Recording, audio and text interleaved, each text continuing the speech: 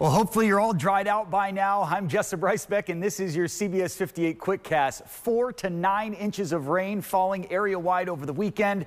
Emerson Lehman is in a waterlogged Elm Grove. A soggy start to the school week for some students here at Pilgrim Park Middle School. As you can see, their bus trapped in high waters. The district says approximately 20 students were on the bus at the time of this incident. Fortunately, they are all safe and back in the classroom today. Residents that live in the area say that this part of the roadway floods a lot, but they have never seen a school bus get trapped, all showing the heavy rain that we had over the weekend. We are glad all those kids are safe. Thank you, Emerson. And check this out. Part of I-94 shut down due to heavy rain and flooding. We're talking lots of rain here. Several snow plows, yes, snow plows, used to try and clear this interstate. Those plows pushing water into a drainage system.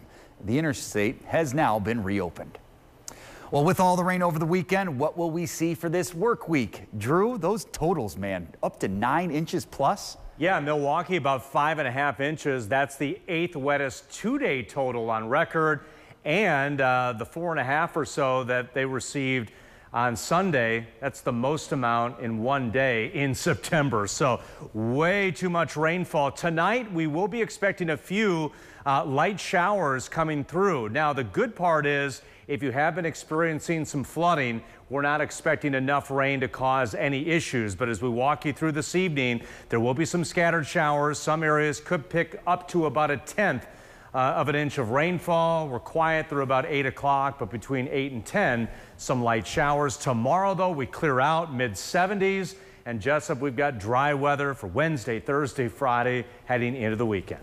Oh, music to a lot of people's ears right now. Thank you, Drew. Well, the Milwaukee Health Department is now administering new COVID bivalent booster vaccines. The free shots will be available to eligible people over the age of 12 starting today at the Menominee Valley Drive-Thru Clinic and tomorrow at the Northwest and Southside Health Centers. Check our website, cbs58.com, for more details.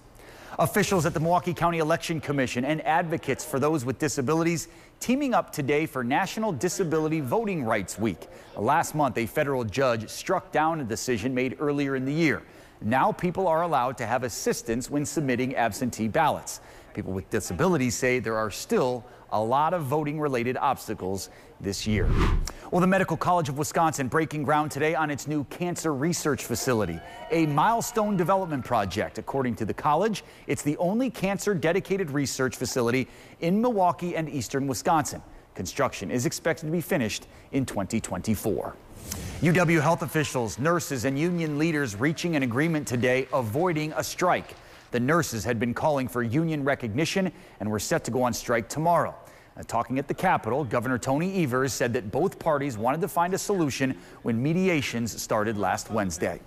Well, did you know Milwaukee Brewers pitcher Brent Suter is a children's book author? And we've told you about it before, so there's a good chance you are. But today, look at this, Suter reading to kindergarten and first graders. This is at the Maleka Early Learning Center. His book, The Binky Bandit, tells the story of his golden doodle Wally and his infatuation for Suter's son's pacifiers. The Binky, right? The event was hosted by Sharp Literacy, a nonprofit that aims to foster a love of learning. Well, a tough loss for the Packers against the Vikings yesterday, but the Pack is back at Lambeau Field this Sunday for another division rival. It's the Bears in primetime action, and the Bears won their opening game yesterday against the 49ers. And coming up tonight on the CBS 58 News at 9 and 10, we have seen what this level of rain has done to our roads and schools, right? But what about its impact on farmers? Plus, a petition against a school district's dress code is circulating. Find out why some students and parents are upset. We will see you tonight, but for now, that is your CBS 58 Quickcast. I'm Jessup Reisbeck. We appreciate you watching.